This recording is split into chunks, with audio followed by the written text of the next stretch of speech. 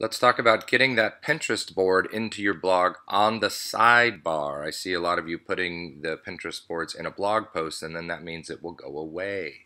And so the way you access that is you go, and it's kind of bizarre, but as you look here, if I click on the drop down here, I don't see many options for widgets. However, if I scroll down, I see businesses.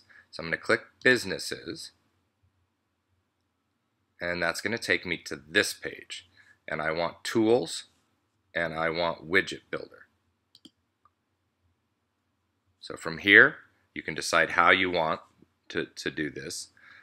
We are going to go with the board widget. So they're asking for the Pinterest board URL. So now I need to go back to Pinterest. And hopefully I'm still logged in. And I want to get to my boards.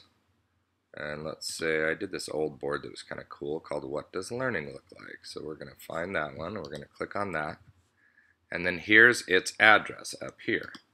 So I'm going to grab that address, go back to my widget builder, and I'm going to paste that in there. Do I want it square? Do I want it sidebar, header, roll your own? So I'm going to go sidebar. All right, so that's a little bit skinny. Do I want it square? Looks a little bit bigger square, so it's going to depend on the side of your on the size of your sidebar. I'm going to go with sidebar. Just I don't really like that much either. I'm going to go back to square, give it a shot, right? And now I'm going to copy this. I'm going to copy that HTML code, and then I'm going to go back to my website. So here I am on my blog page, and notice I had already put a couple pictures over here, which you could do with your new badges as you earn them. But I'm going to grab embed code, and I'm going to put it, notice the little blue bar right underneath my last I'm speaking at ISTE.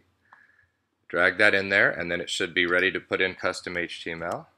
I paste that HTML in there, and then I should be complete. And there it is. Then I'm going to click Publish.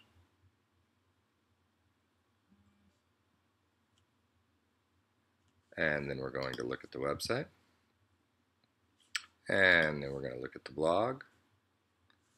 And it falls right in Universe. You're going to see a very cool little widget there of all my posts. And that's how you get a Pinterest board onto your blog post.